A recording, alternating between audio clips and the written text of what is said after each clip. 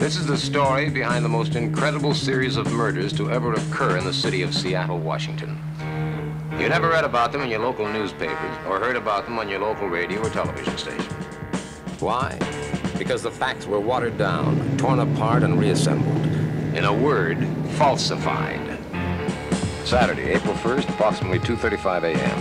Marissa, one of the three belly dancers at Omar's Tent, a well-known bar in the Pioneer Square area.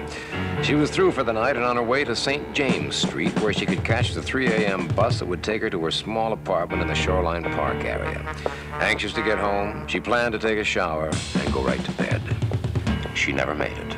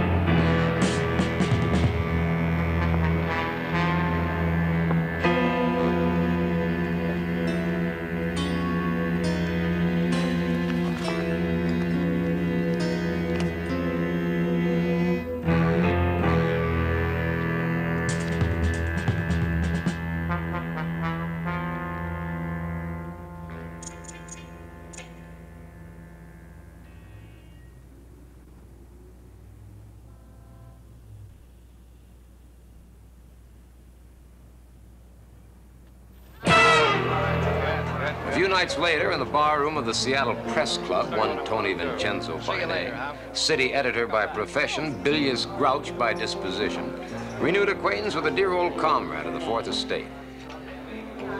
Hi, Charlie. Mr. Vincenzo, how are you? Okay. Good. The usual, Mr. Vincenzo? Yeah. Okay.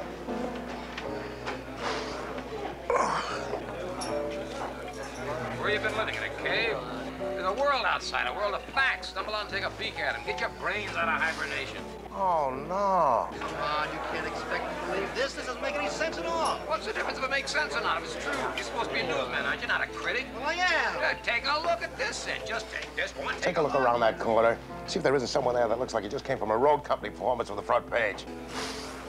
And don't lecture me about the responsibility of the press, you cabbage head. I knew more about the press the day I was born than you do now. Oh, yeah. Oh, yeah. Oh, yeah. I mean, can you read English, or do I have to tell you what it says? See, right there. V-A-M-P-I-R-E, vampire. That's what it says right there. Can you read the official coroner's report? Look at that, blood drained from a victim's...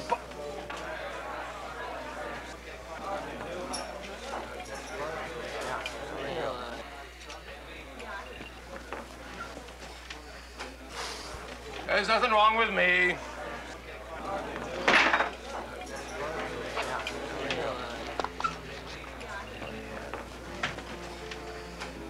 Vincenzo! Hello, Carl. What are you doing here in Seattle? What did I do in Las Vegas? Well, you fired me. That's what you did in Las Vegas. No. I didn't fire you. Well, in that case, then, you can hire me. Right, Vincenzo? Get this straight, Mr. Kolchak. No carnival or hoopla tactics on this paper. This isn't Funtown, USA.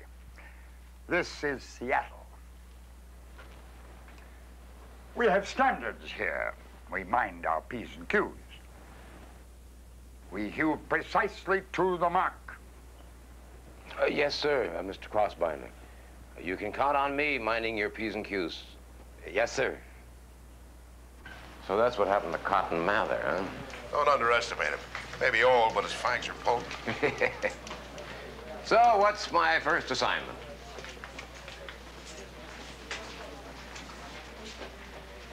What's the matter? Okay. Murder 1, 3 days ago. Belly dancer named Marissa. She was strangled in an alley. Tuesday, April 4th.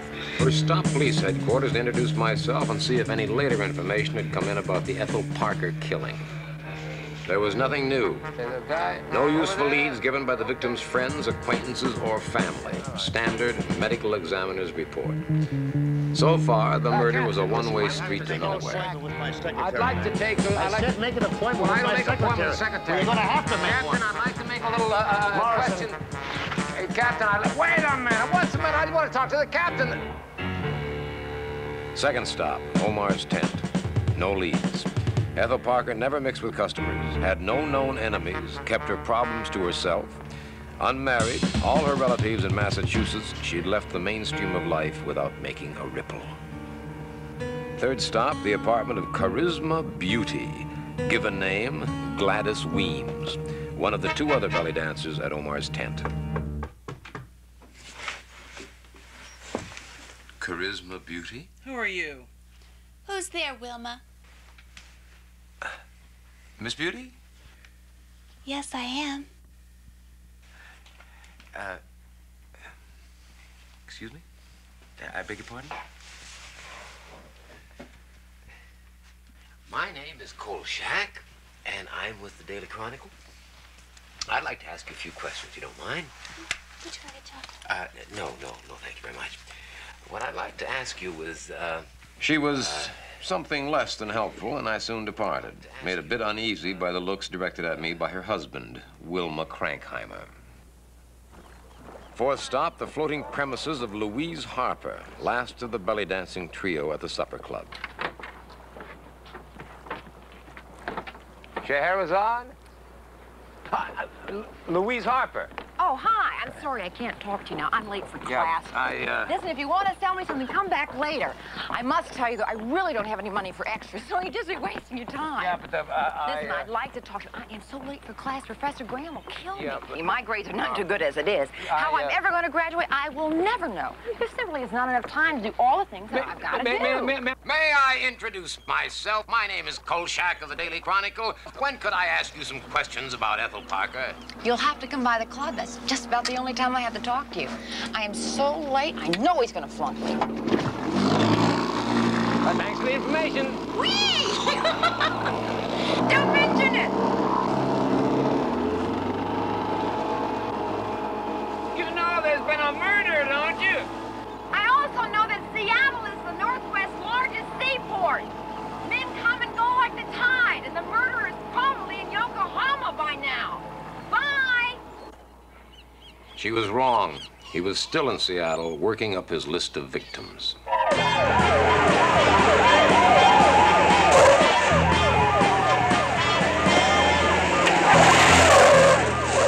Cocktail waitress, Gail Manning. Disposed of sometime after 2 a.m. on the morning of Thursday, April 6th, a block and a half from the first murder. Captain, what do you intend to do about Who this? are you anyway? My name is Kolchak, sir, with the Daily Chronicle. I'd like to ask you a couple of questions on this. My back. When you get in your car, wait a minute. Listen, Captain, I got a lot of problems I got to take care of. Strangulation, neat and quick. No new elements was all they told us, until the medical examiner's report the next afternoon. In attendance, Captain Roscoe Schubert of the Seattle Police and his staff. Holding forth, Dr. Christopher Webb of the County Medical Examiner's Office. Checking underneath the victim's hairline, we located what appears to be a needle puncture near the base of the skull, from which a small amount of blood was removed. Was there any puncture or loss of blood in Ethel Parker? We haven't had a chance to check on the puncture yet, but there was apparently a slight decrease in normal blood content. How slight? Well, that's hard to say. Maybe 6 or 7 cc's. Why wasn't it reported? The amount of loss seemed insignificant at the time. But not now. You have a point. Just a minute, Doctor. Who is this clown? Never seen him before. What? Kolchak, Daily Chronicle. Don't you remember, Captain? Oh, yeah. How could I forget? All right, now, Mr. Kolchak, may we continue? Certainly. Thank you very much. Go ahead, Doctor. As long as we get all the facts this time. Dissatisfied by what I had heard at the medical examiner's report, I paid a little visit to the morgue and found myself a chatty attendant with a taste for scotch. What he told me made chopped liver of the needle puncture and loss of blood, and explained why they hadn't let me look too closely at Gail Manning the night before.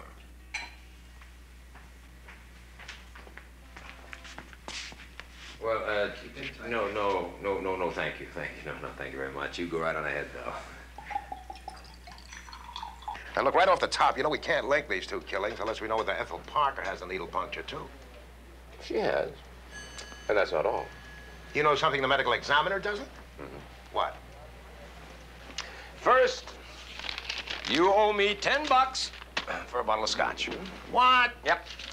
Bought for one anecdotal morgue attendant. Okay, keep talking. Hurry up. Uh-huh. Yeah, Ethel Parker not only had a needle puncture in the back of her skull and loss of blood, she also had a broken neck. Well, that's not so unusual in the case of a strangling. Gail Manning also had a broken neck. So what? Maybe I ought to give it to you as a morgue attendant told me. He said that the killer had to be an incredibly strong man. Not only were the necks broken, they were crushed. Oh, read on.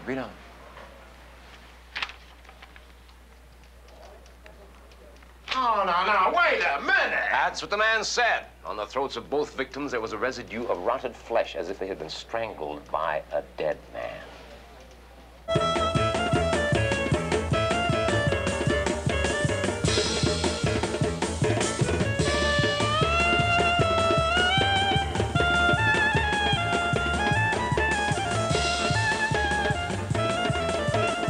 Friday, April 7th, 10:21 p.m. I wouldn't have believed it if I hadn't seen it with my own eyes, but Louise Harper's hips could move as fast as her mouth.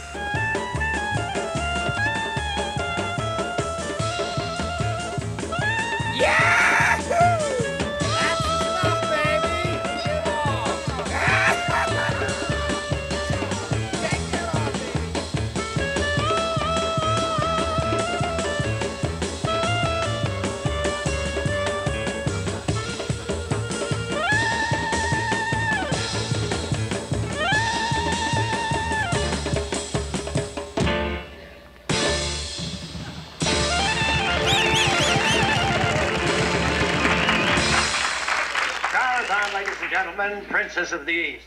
And now, the world-famous Charisma Beauty.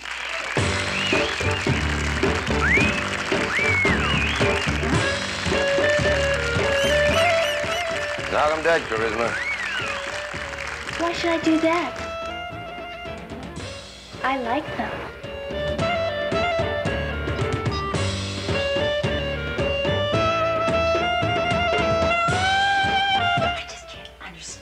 Whoever wrote this is just dumb.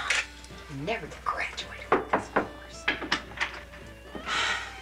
Princess of the East? No. Dimwit of the West. Listen, I just can't talk to you right now. I've got to know algebra. Well, I'm great at figures. Bet you are. Go away. You know, if I could find a way not to eat, I sure could save a lot of time. Yeah, well, let's pick up talking where we left off. I mean, about the guys, thank you, Charlie, yeah, about the guys who come to see you dance, the regulars, you know. Did you find any strange ones in there, any odd ones, any weirdos? Uh-huh. They're all weird. I mean, they sit there and stare at you with these big glassy eyes. Any of them could be the Strangler for all I know. What was that? Oh, that's the underground tour. What? The underground tour. It goes down underneath Seattle. Oh, you're kidding. Yes, there's ruins underneath the streets here, what they call Old Seattle. Isn't that right, Wilma? Oh, I don't know. Here. Oh, thank you. I just love these sandwiches. I was talking about the underground, wasn't I? Yeah, you were, honey. There was this big fire back in 18-something or other, and for some strange reason I don't know about, they built it all back up, twice as big as it was before. Isn't that right, Wilma? Come on, Gladys. It's almost showtime. Although research was never one of my favorite pastimes, I'd called in the services of one Titus Berry, guardian of the secrets of Seattle buried in the morgue of the Daily Chronicle. Here we go. Thanks. Most welcome. I envy you. You do? Research. That's where the joy lies. Joy. And the fascination. Let the others scurry about gathering their contemporary bits of gossip. This is where the meat is found. Meat? Yes.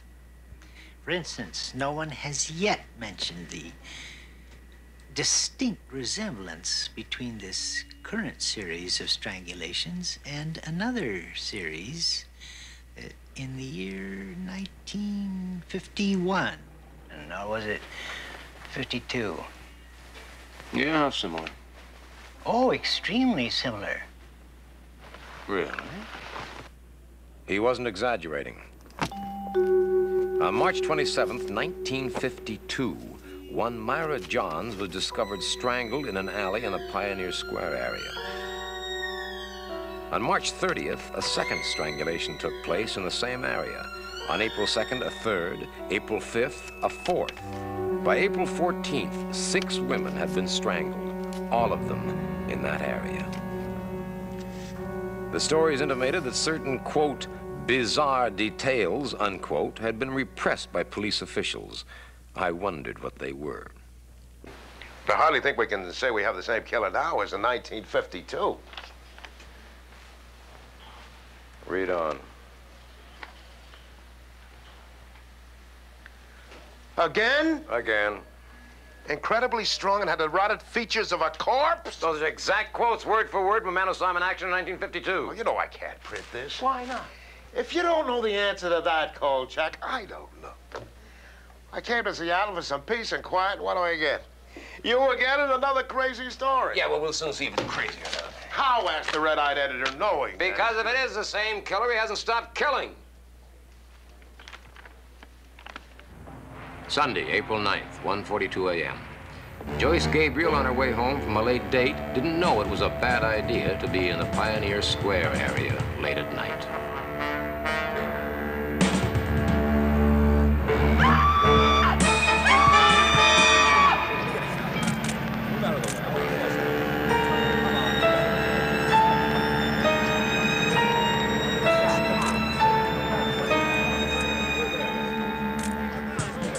Another one.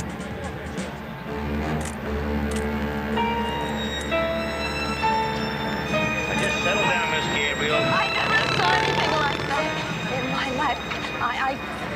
I don't know why he didn't chase me after he killed her. I just, you know, I ran as fast as I could until I saw you. Now listen, I'm telling you for the last time, I'm getting sick and tired of you butting into my business. Now, will you please let me ask the questions, Mr. Kolchak? Certainly, Captain. All right. Certainly. What did he look like? Are you deaf? Well, look, get rid of that tape recorder, too. Now, what did he look like? Oh, God, I hope I never see a face like that again. He looked like a dead man. Like a what? Like a dead man.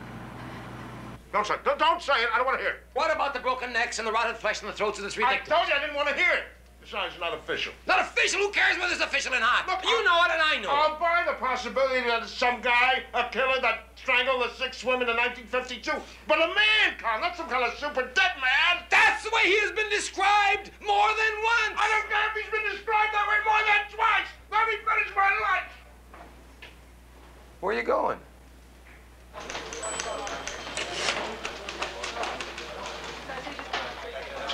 There. Oh! An open invitation to the killer. Listen to this. I intend to walk the streets of the Pioneer Square area every night from now on. Just let him try to kill me if he dares. He may be sick, but he's not crazy.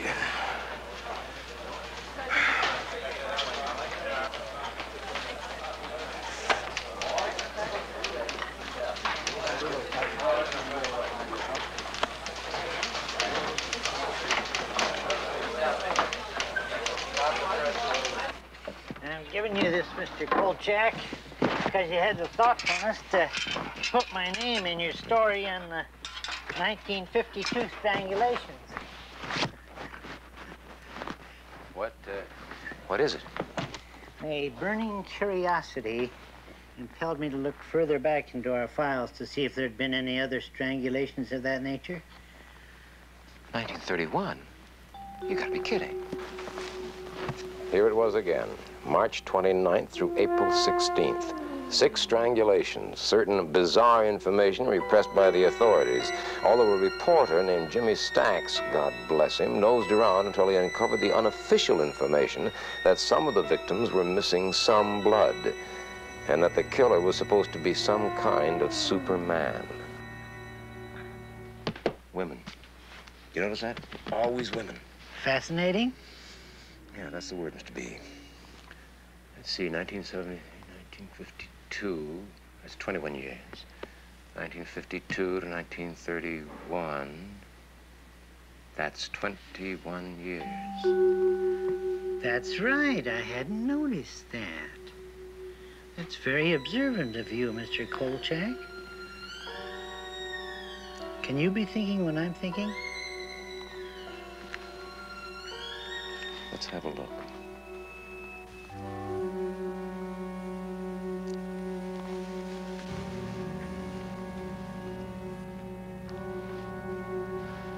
Mr. Barry, Mr. Kolchak, shall we try for 1889?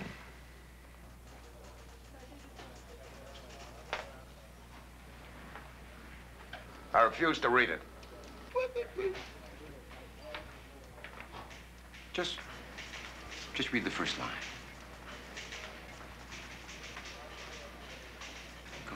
Come on. Just the first line. Come on, do yourself a treat. Come on. 5 identical sets of murders every 21 years since 1889? Identical? Identical. Oh, come on, Kolchak. Almost identical. There may be more than 5, too. The record stopped in 1887 when the Chronicle was founded. I'm going down to Olympia tomorrow and check out the don't state rush archives. into that. Wait. Look, read the 1910 eyewitness description. I'll read it to you here. Oh, it's great. The maniac had the strength of 10 men and the face of a corpse. Cheekbones protruding through the flesh. Isn't that great? Hold it. Just hold it. You really and truly expect me to print that story with a corpse that's been running around, strangling people and crushing their necks for the past 84 years?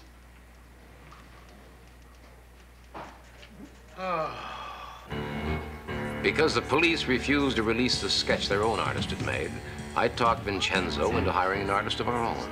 His jaw was heavier, I think. That's closer, but more bone was showing through. Like this? Yes. Is that what he looked like? That's what I saw. Monday, April 10th, 2:07 p.m. 4th of July came to Seattle early that year. All the fireworks exploding at the police headquarters. 90% of them directed at me and Vincenzo. You know what I call that? Irresponsible yellow journalism. Fast buck journalism. The kind of seamy journalism one might expect to find in some second-rate metropolis. The sordid brand of journalism, which is based not on the public wheel, no, but on the private cash register. Psychologists call it déjà vu, the distinct impression of having had the same experience before. That's what it was, all right, in spades. Item, we had no right to throw the public into a panic. Translation, tourist season was coming up and Seattle couldn't survive without it. Item, we had no evidence to support our statement that there might be a connection between the 5 sets of murders since 1889. Translation, we knew more than we were supposed to. Item, the authorities were going to keep a watchful eye on us, particularly me, from now on. Translation, after a brief hiatus, I had once more taken up permanent residence inside a pressure cooker. Permit me to read you a brief memorandum. Quote, any repetition of this morning's front page assault on the mind and senses will result in the instant dismissal of all responsible persons. Unquote. Signed, God. You're almost right. How can I let this happen to me? How could I do it? I don't understand. Will you wait a minute? Will you just wait a minute? We wasted a lot of time. We wasted an awful lot of time fighting tooth and nail in Las Vegas about the obvious. There is no such thing as a vampire. That's what everyone kept saying, and the women kept dying. Now, let's not play that stupid game again. Besides, it's a great story. It's a fabricated story full of screwball speculation. Fabricated speculation? What, have you been sitting on your brain? Just give me the facts, Kolchak, or stay away from me. Just the facts. Step number 1 in my fact-finding project took me to the main library, where I spent the rest of the evening checking through their microfilm collection of Seattle's newspapers. The murder trail apparently came to an end in 1889. But I found out something very interesting. As near as I could make it out, every set of murders had taken place over a period of 18 days, which meant that our killer, whoever or whatever he was, only had a week and a day to find his last 3 victims. That night, about 11:45, he reduced the number to 2.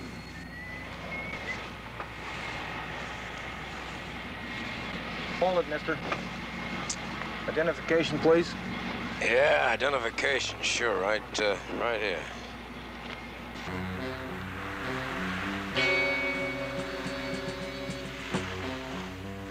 Hey, you! Hold it!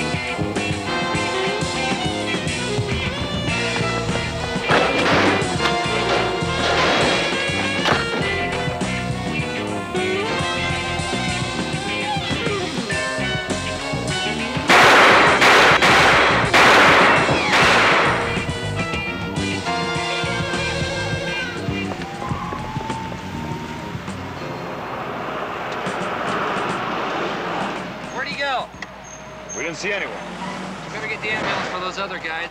I'll take the camera. Hey, give me my camera there! What that? All right, all you people, I want this area thoroughly searched. Let's go, knock on it. Give me my camera. I want you out of this area promptly. Yeah, that's... Beat it, Kolchak. That's I had you locked up for loitering. Private property. You can't take that. That's against the law. Give me that. Come on, give me my...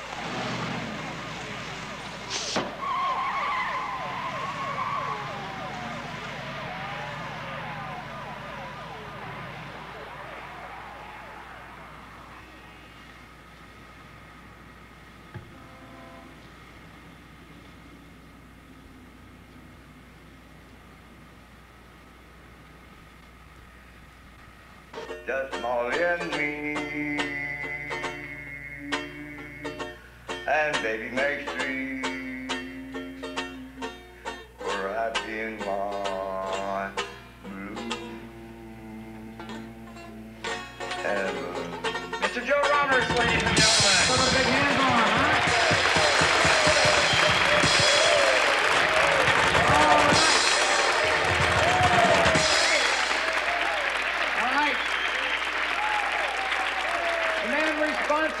For the underground tour of Seattle's forgotten city beneath the modern streets of Seattle.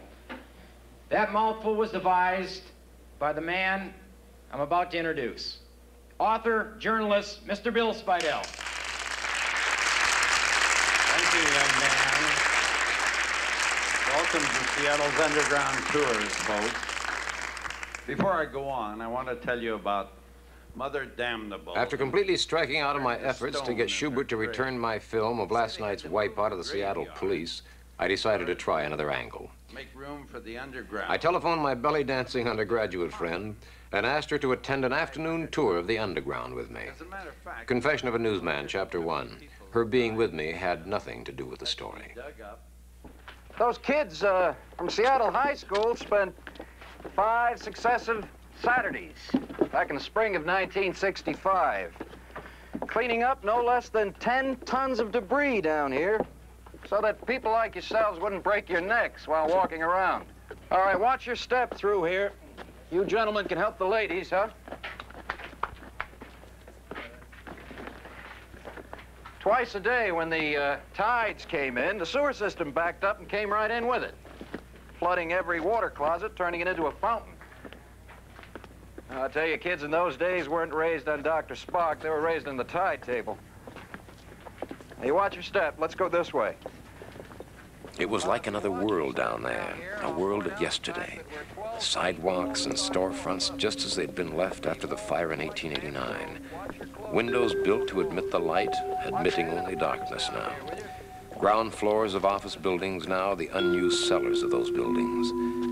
The tomb of old Seattle just beneath the living streets of what Seattle is today.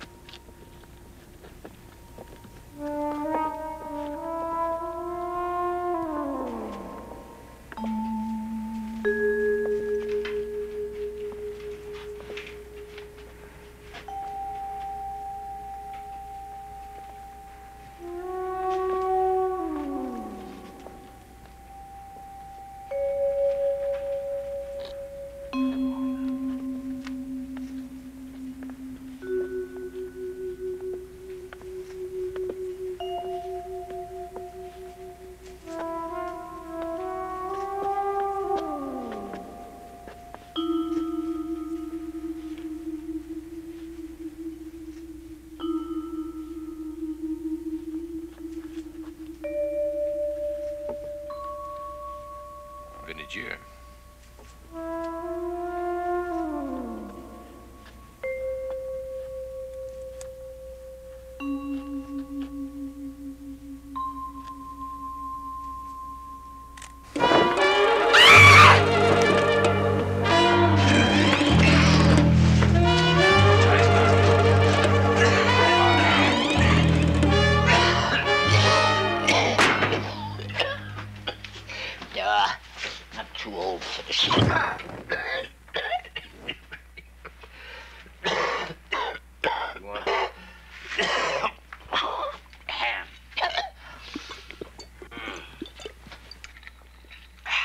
See a doctor. Arthritis. Bad stomach.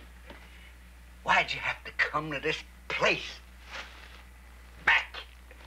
I never would have had to put my shoes on if I hadn't heard you come. My corns are killing me. Got a Charlie horse. Varicose veins. I'm getting a migraine. Are you all right? Yeah, of course I'm all right. Listen, have you seen anybody else around here who wasn't with the tours? Yeah. Yeah? Who? You too. Funny. Very funny. Well, if you do see someone or something around here, you get in touch with me at this number, and I'll give you $20. Here's a down payment.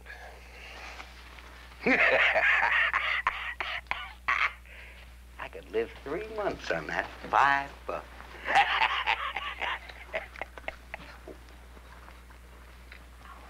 No, thank you.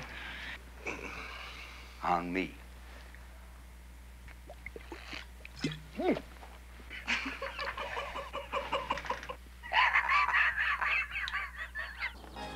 Sure was a lovely afternoon. I still don't think it's a good idea for you to be working nights. You know, I've seen this nut in action. Oh, terrific. You're going to pick up my tuition? It's very funny. Very funny. I just don't get it. What does he go between killings? I mean, we didn't find anything down in the underground. No. I don't understand it. How can he run like a track star, have superhuman strength, and look like a stiff? Now, what does he do with all that blood? I mean, it's like some kind of recurring nightmare. It's all happened to me before. What are you talking about? Well, last year in Las Vegas, when I was working for Tony Vincenzo, I uncovered a series of murders that turned out to have been committed by a vampire.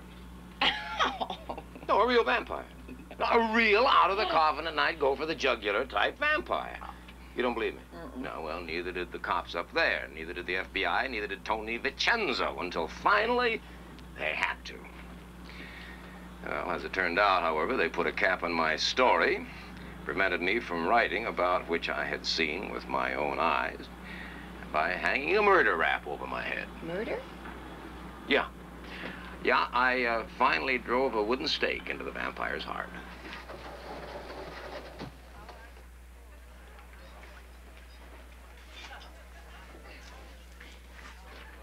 Well, what do you think?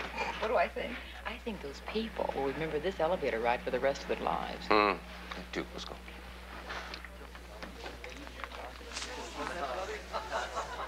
I don't know. I'm beginning to wonder whether maybe it isn't them. Maybe it's me.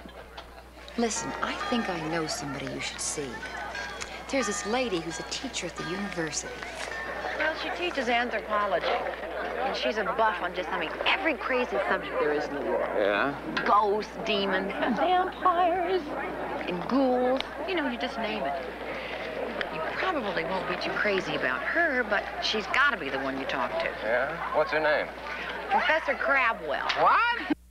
How can a man over 100 years old retain his vitality? Is it possible? If it were possible, I'd be sitting here an 80-year-old sex pot. However, staying young was not their purpose. Alchemy was conceived as an exalted notion, man at one with the universe. And will you please sit down? Yes, of course. These men led Spartan lives, living in the most humble of quarters, eating the most humble of foods. The Count St. Germain, for instance, existed on a diet which consisted solely of oatmeal, groats, white meat of chicken, and a little wine. It just seems to me that a diet like that would make a man old before his time. On the contrary, he remained young for a number of years, in addition to which he was said to have possessed almost superhuman strength. Tell me, what other ingredients are in this elixir of life? Milk or meat, celandine or honey, red wine vinegar, hair, sweat, blood. What kind of blood? What do you mean, what kind of blood? Human blood, of course. What are you smiling at? Hi there. Got a moment? What are you doing here? Just wanted to talk with you a minute. What about? The elixir of life. Go to journalism school, my father said. It's a good, sound, down-to-earth profession. Don't you want to hear this? What I like to do is raise tulips for a living, but there's not too much of a demand. Suppose an elixir of life could actually be produced. How do you think it'd work? I mean, do you think that one treatment of it would cause everlasting youth? Or do you think that well, periodic treatments might be required, say... Wait a minute. Don't tell me. Let me guess. Every 21 years? Good guess. Now, suppose at the end of this 21-year period, the man who took the magic elixir began looking a little moldy, you know, kind of like what he really did look like, actually, a 100-year-old man. Suppose he had to make a new batch of the elixir and had to make it within a period of 18 days. Suppose that the one ingredient he didn't have was blood. Very good. Suppose he had to go out late every night to get that blood. And suppose he got it from the bases of his victims' skulls with a hypodermic needle. And suppose he was so strong that when he strangled his victims, he crushed their necks. And suppose his fingertips were starting to decompose and left fragments of them on the women's throats. And suppose you flap your arms and fly right out that door. And suppose you check on the dictionary and you discover what the word fact means, Kolchak. Fact! Fact! As I rode home from work that night, I wondered where the killer was and if my theory about him was true. Partly true, or, as Vincenzo would have it, factless, hopeless, and useless. I wondered when and how he'd get his fifth victim, since the entire area was being guarded so closely now. I didn't have to wonder long.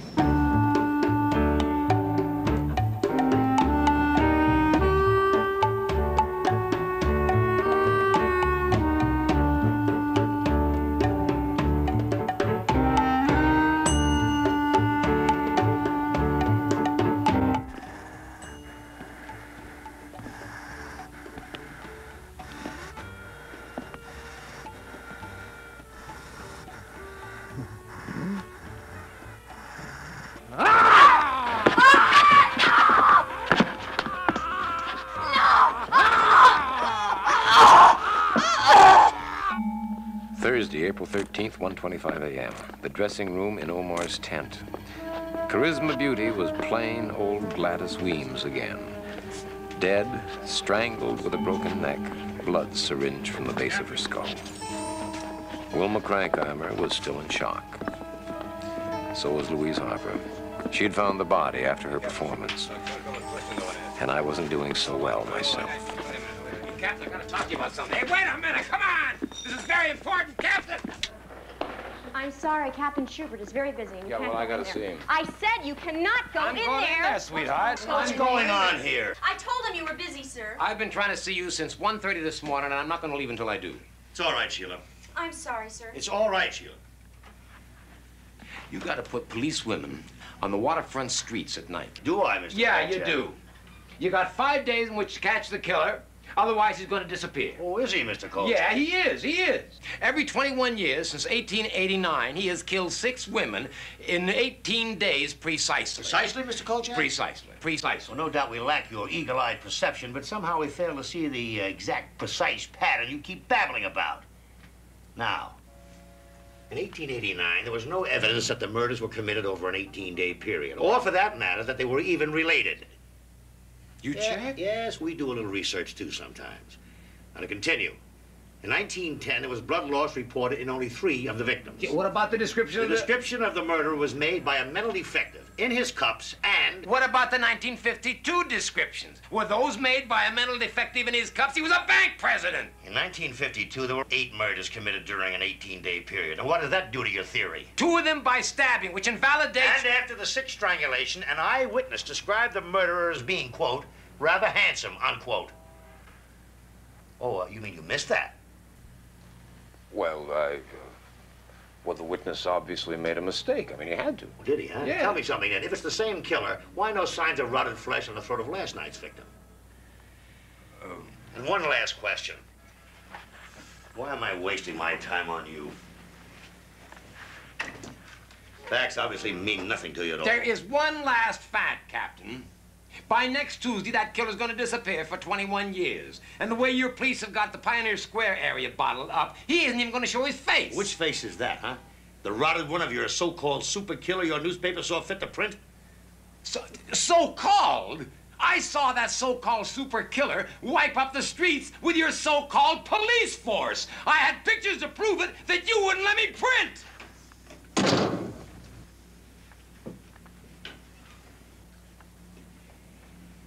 Tell me something, Kolchak. How long have you been in Seattle? What difference does that make? What does that got to do? How long have you been with the Chronicle? Oh, a little less than 2 weeks. A little less than 2 weeks, huh? Well, and in that brief time, you have ascertained exactly how we should conduct this case. Well, I've been a reporter for 22 years. And I've been a police officer for 30. Well, then why don't you retire? Listen, I don't like you, Mr. Kolchak. You might say I dislike you monumentally. Now, you have barged around this building as though it were your own private club. You've interfered with police officers while they were trying to perform their duty. You've strewn the streets of Seattle with your journalistic garbage. You've stepped on toes, muscled in, pushed, usurped, and generally conducted yourself with all the aplomb of a one-man Gestapo. Gestapo? Yes, Gestapo. Now, listen. If I see or hear from you again for quite some time, I promise you I'll personally have you thrown in jail and get your arm off my clock.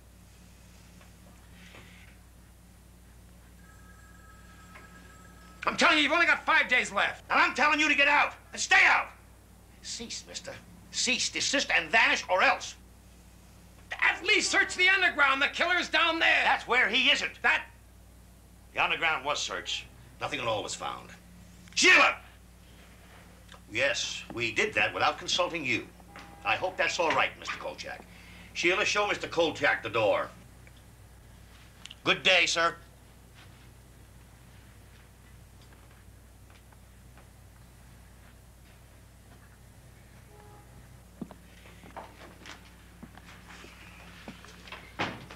Oh, get him yet.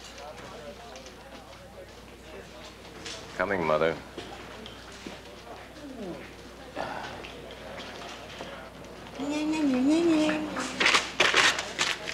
I warned you about bugging the police department, didn't I? Yeah, didn't I? So what? So Schubert's office just called Grossbeiner. Grossbeiner called me. And once again, thanks to you, I'm frying on a griddle. Why?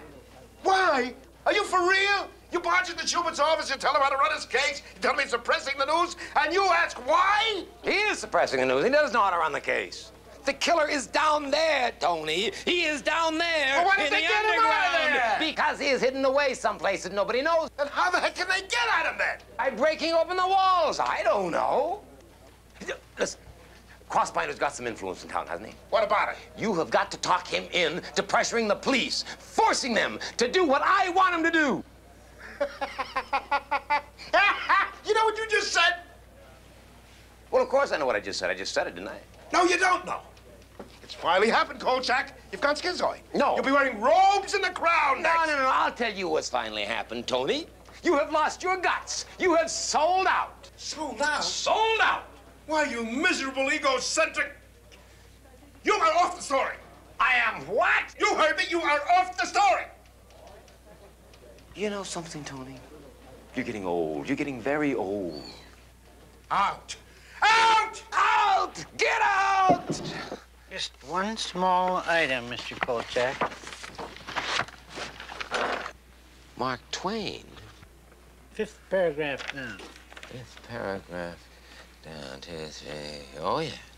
Mr. Twain noted with typical dryness of tone that he had a most intriguing conversation with a local physician who claimed that physical immortality... Oh, this is very good, Mr. Barry, very good. That physical mortality was not only possible, but probable, indeed practical. Mr. Twain remarked that, yes, the physician's name is Dr. Richard Malcolm. You wouldn't have anything on this Richard Malcolm, would you? Just one small item.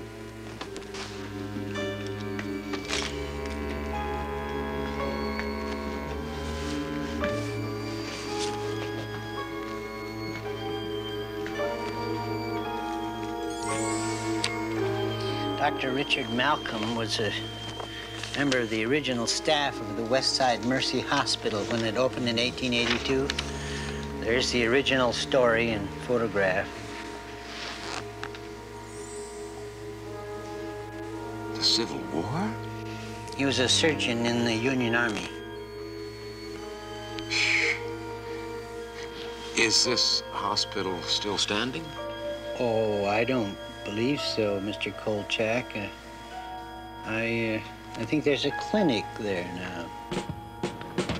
I took a fast trip to the clinic, hoping they might have the record files from West Side Mercy Hospital stashed away in their cellar somewhere. I asked Mr. Barry to keep checking his own records while I was gone and find out what else he could about Dr. Richard Malcolm. I never had to search the cellar for those records. I found my answer just inside the lobby door.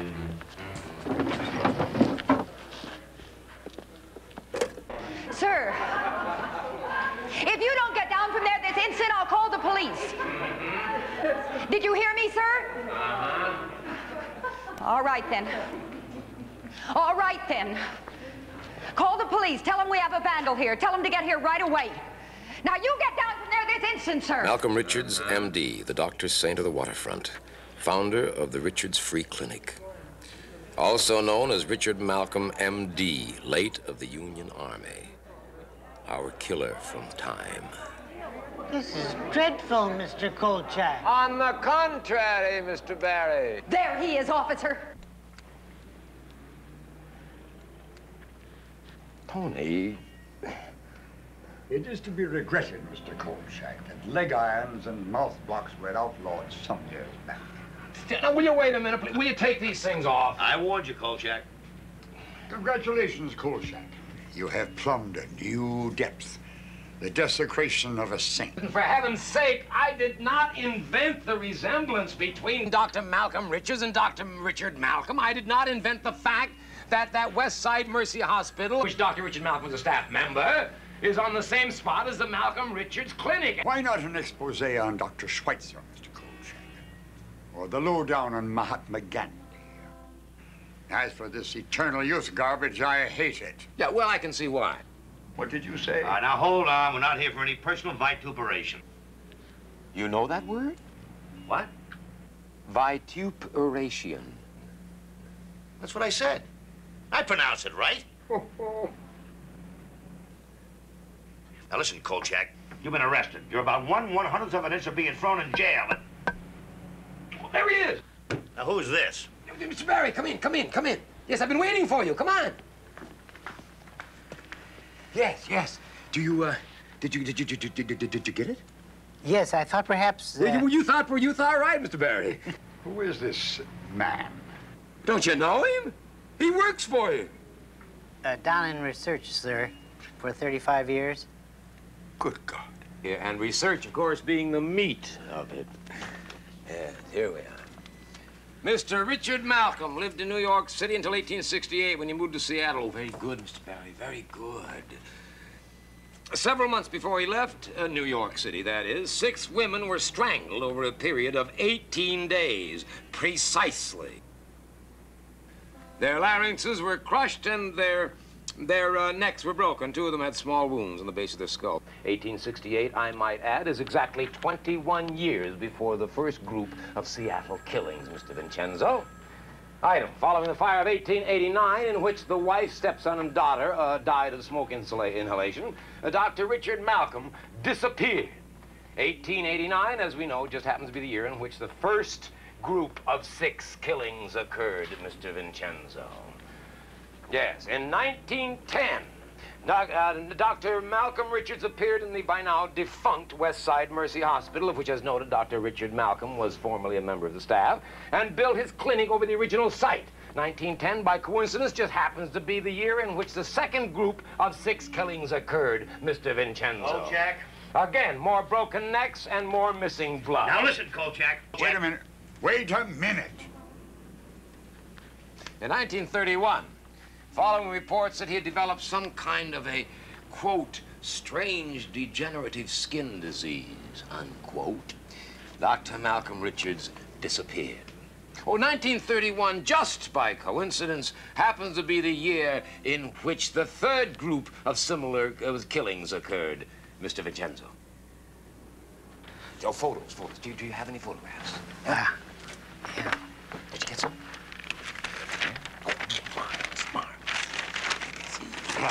You'll excuse the clumsiness of the hands, but my wrists are slightly encumbered by your bracelets. Now, this photograph of Dr. Richard Malcolm and the slightly doctored photograph of Dr. Malcolm Richards are identical down to the white scar above the right eyebrow. Huh? Now, this photograph was taken during the Civil War when Dr. Richard Malcolm was a surgeon with the Union Army. The photograph of Dr. Malcolm Richards was taken in 1926. It showed a man in his 40s. Now, how can a man almost 90 look like a man in his 40s?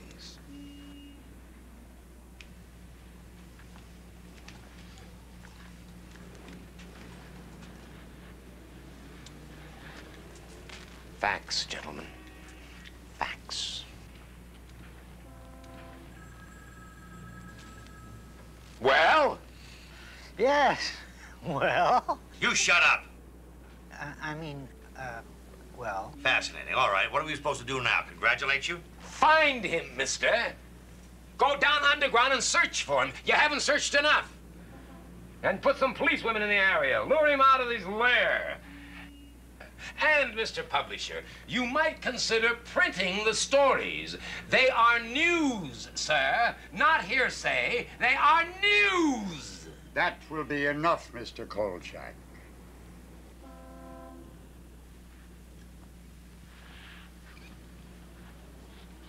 Perhaps, Mr. Kolchak, it would be a good idea if you stepped outside for a moment. Delighted, sir, delighted. If I could get my jewelry removed. All right. Judd, get him out of here. Take the handcuffs off him. Thank you. I just await your decision, gentlemen.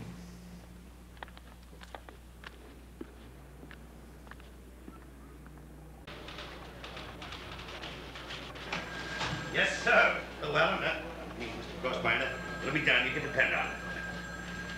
Come on, Judd.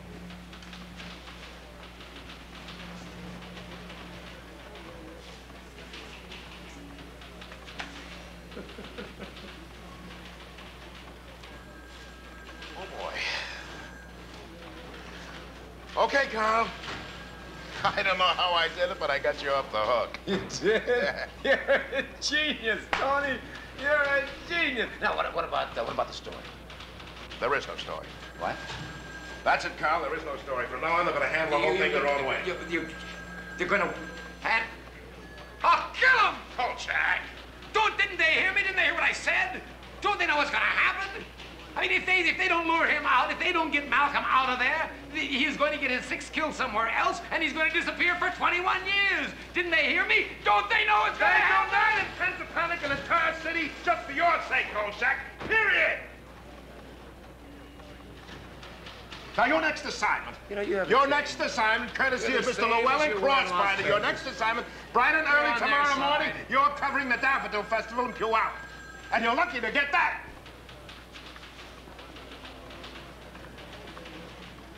Puyallup. It was with deep regret that I chose to forego the joys of daffodils in Puyallup, but I had other plans. Saturday, April 15th, 2 a.m. We started out. One belly dancing undergraduate and one reporter who, despite his air of spit-in-their-eye confidence, hoped to heavens he wasn't hastening said undergraduate to her doom. It didn't help my conscience any that Louise Harper had agreed immediately to help me, angered as she was by the death of both her co-performers.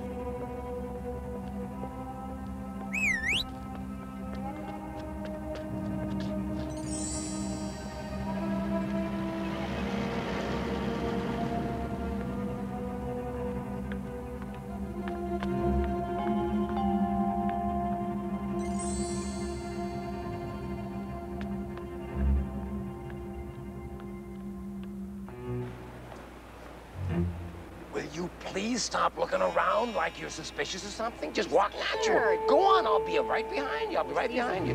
Just act casual.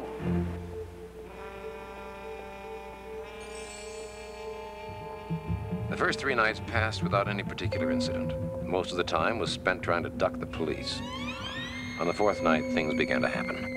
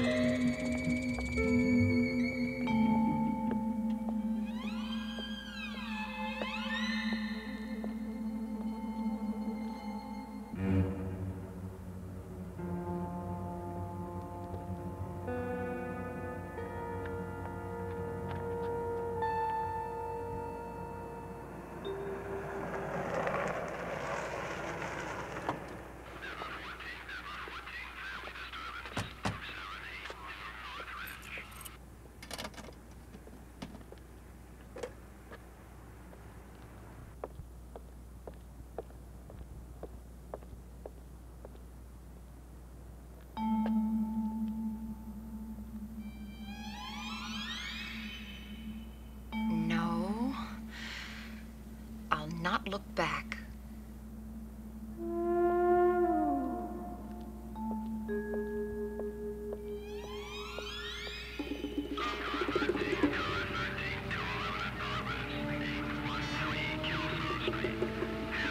All right.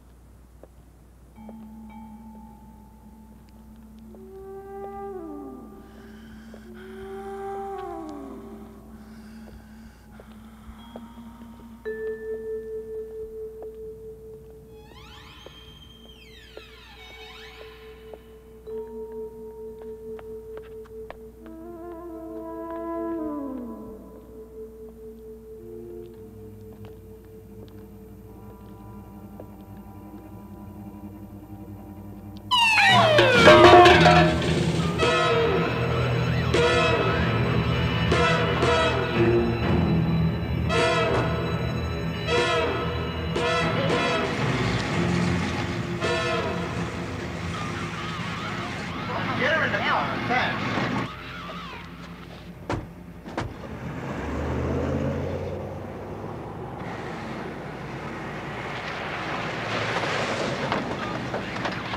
Okay, Kolchak, the party's over. Get in the car. John, what are you doing down here? Why don't you leave me alone on my way? Get in the car. Get out. Get your hands off me.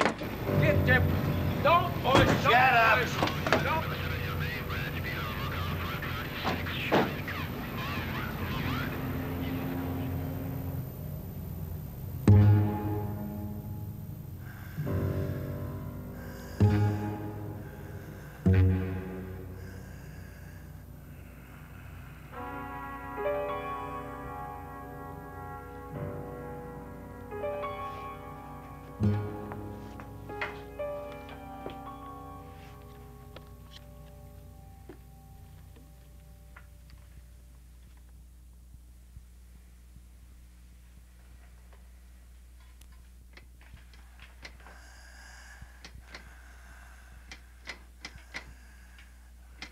Who's there? We're closed. Please go away. We're closed for the evening.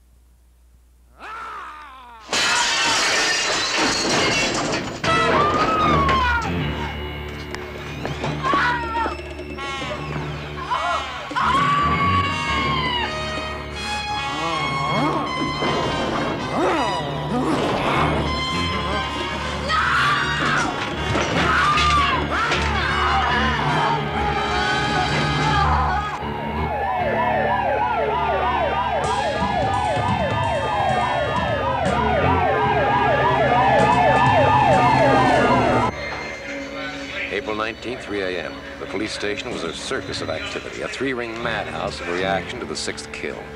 Even Captain Schubert seemed to know they'd had it now.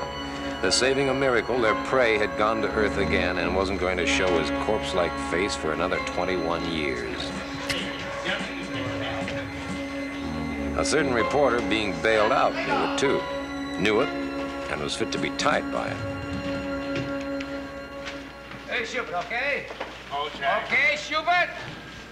I told him, the idiot. Kolchak. I told him, but would he listen? No, he didn't listen, no.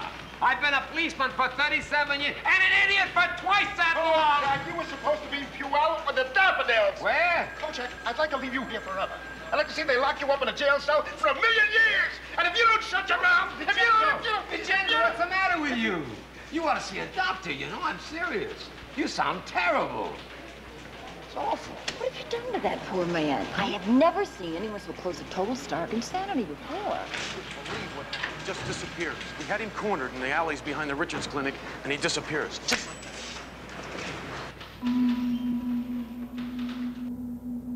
Vincenzo was so upset it took me an hour to get rid of him, and then only because I promised to go straight home to bed. Maybe no one else knew what was going on, but I was sure that I did.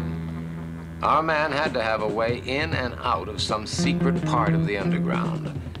And the basement of his old clinic had to be it. Hear the shadows, Susan.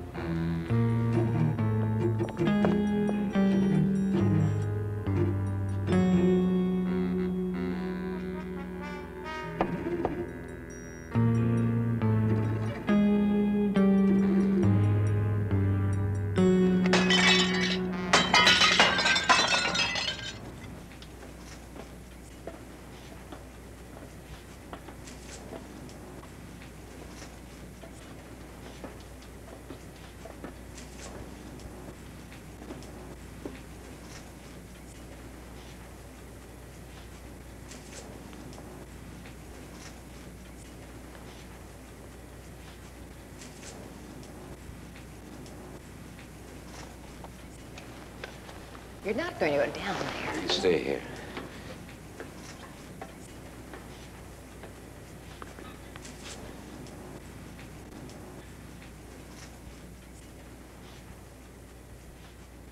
What is it?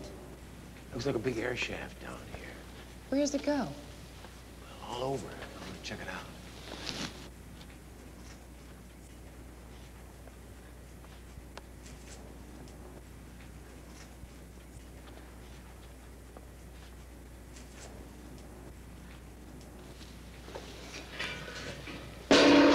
Carl, are you all right? Yes, sure, of course. Listen, you stay here. I'll be right back.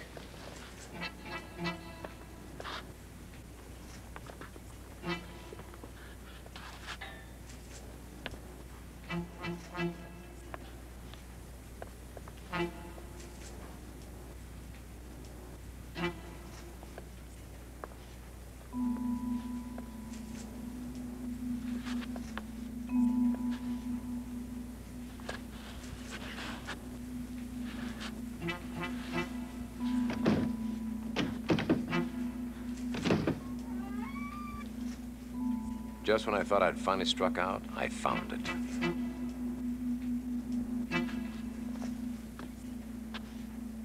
It's in there.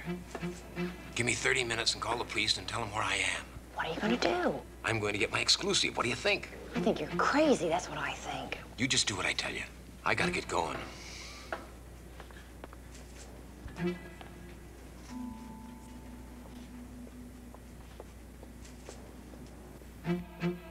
Here it was, the hidden city beneath Seattle's underground. I was descending to the world of yesterday, the world of the 19th century, of bustle pads and high crown hats and Queen Victoria.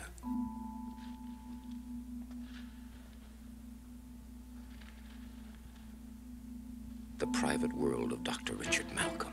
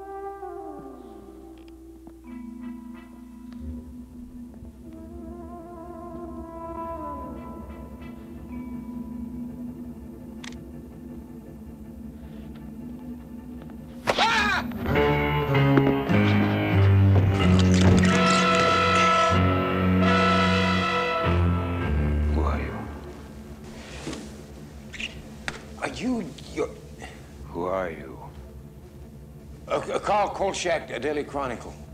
How did you get here? Through the cellar of your clinic. Clinic? I have no clinic. Why do you say that? But you are. You are Dr. Richard Malcolm.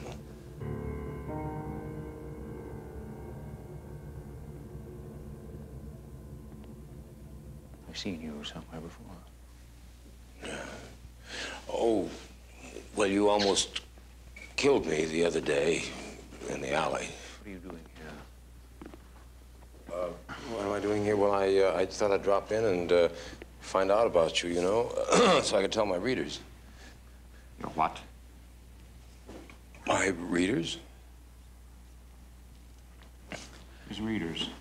Did you hear that? Nobody is ever going to hear from you again.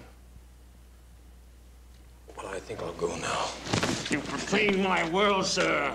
I will not permit you to live here, to stay here, to exist here. I'm just a dumb reporter doing his job.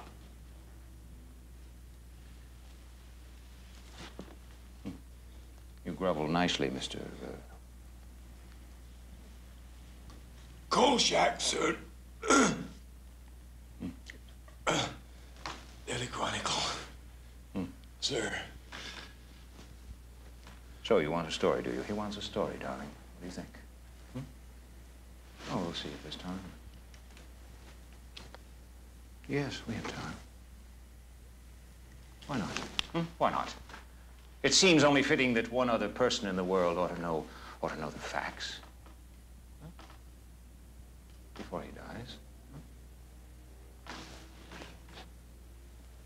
Yes, Mr. Kolchak.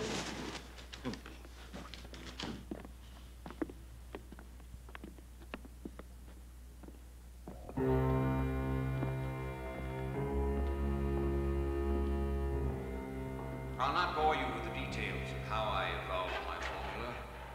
Suffice it to say that the additive which ultimately made it work for me was the blood of women, removed from their brains in the 7 seconds following their death. I found that 6 were required to supply the quantity of blood that was needed for the 18-day period in which the elixir was prepared and consumed. In 1868, I first took the elixir. Then, believing that my immortality was assured, I decided to perfect and refine the formula in the hopes of bestowing its benefits on mankind. No longer circumscribed by time and death, what wonders on this earth could men not then achieve? Yes. And then, in 1889, my world collapsed. Yes, 1889. Your family died and you began to age. Are you going to listen? Are you going to listen? Or are you going to interrupt? No. Listen. Yes. I discovered that the effects of the elixir were not permanent. I began to age. I had to kill again. Restore myself. That's why you look the way you do now, isn't it? Yes. Stage by stage, in 18 days. That's the way the elixir works. Yes. And then I shall have 21 more years to make its effects permanent. 21 more years? That's all you're ever going to have, isn't it? That's not true. I'll find the answer eventually. Eventually? How many more women are going to have to die? What's a few lives compared to immortality, Mr. Kolchak? This is the 6th and final dosage. I shall take it shortly, and the revitalization shall be complete. If I don't take this final dosage now, the process will reverse itself. But I will take it.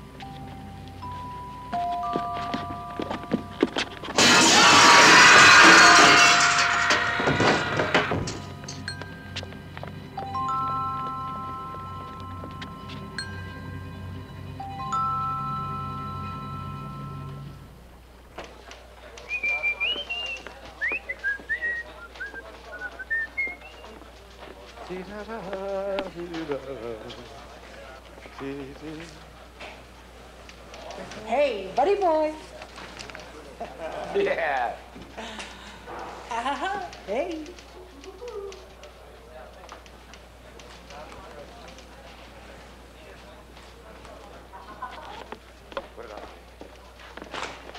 Vincenzo! What kind of a dirty, rotten, stinking deal is this? All right, now hold it now, Carl. Hold it. Don't call me! I've heard of yellow-livered sellouts before, but this I don't believe. Now, wait a minute, What is this Jack? identity unknown garbage? Where is my story? You want your story? Yeah. All right. I'll give you your story. All 20 copies. What do you mean 20 copies? That's all that came off the press before Crossbinder stopped them. What are you looking so surprised about? I'm the dummy. I actually thought they'd print all that. Well, why didn't you print it? I mean, you're the managing editor. Why didn't you print it? What's wrong with you? You actually think there's any difference between this town and Vegas? But they saw it, Tony. They all saw it. I mean, even Schubert saw it. Carl, no one in Seattle's going to admit that a dead man's roaming around that city killing people since 1889, but I was stupid enough to think that they would. So this is it, huh? And I'm out of a job. Is that right, Vincenzo? And that I feel bad about, Carl. Yeah, why should you feel bad, Tony? I mean, you're still working. Oh, I don't deserve that, Carl. If you had any guts left, any at all, you'd go upstairs and... All right, Carl, I've had enough. So have I. Don't ever do me any more favors. Do you any favors? Why, you miserable, ungrateful... Ungrateful? What do you want me to do? Thank you? No! Just get out of here. Get out! And next time you do me a favor, here, you see me again, just keep walking. With pleasure. And thanks, Vincenzo. Thanks for nothing.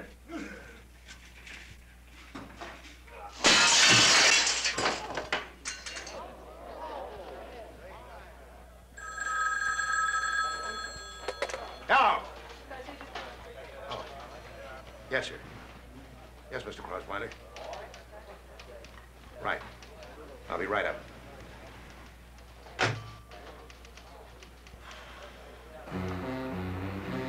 So there it is, another tale of defeat snatched from the jaws of triumph. Another case of virtue unrewarded, of dishonesty being the best policy, injustice rampant. Will you shut up and put that stupid recorder away? Let me get some sleep. Get that story published. Don't tell me when I'm going to get published. Nobody's going to kill this story. It's already been killed, Kolchak. Bury it. Not this one, no, sir. I'd like to see somebody shut me up on this one. Can anybody shut you up? Mr. Vincenzo, you are a passenger in this car. This is my automobile. You remember what you said? I never want to see you again. I never want to talk to you again, remember? Yeah, I remember. That was before I was 5. Yeah, that's right. Well, don't worry about it, Tony. You're going to love it in New York. New York? New York. Yeah, that's where we're going. And you're lucky to be going with me. I suppose I should consider myself lucky, too. That's right. Oh, Kolchak, do you know that I have heard just about all I want to take from you or even hear ever again? You think you've got problems? There I was, one semester shy of getting my degree in psychology, and what happens? You show up outside my houseboat one day, mouth, all mouth, Kolchak. Compared to you, I am tongue-tied. And before I know what's going on, there I am being yelled at by that captain of police. Yada, yada, yada. Peace! Can I have some peace, please? Some peace!